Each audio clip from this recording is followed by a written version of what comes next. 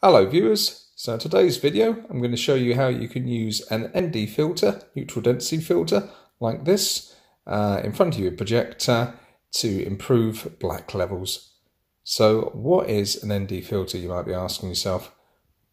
Well, they're basically used by photographers to limit the amount of light that comes into the camera lens, and then you can use that to set up special effects, different shutter speeds, etc.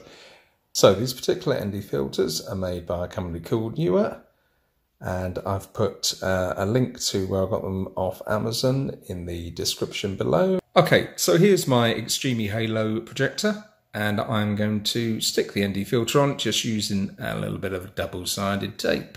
Okay, so there is the ND filter attached to the projector.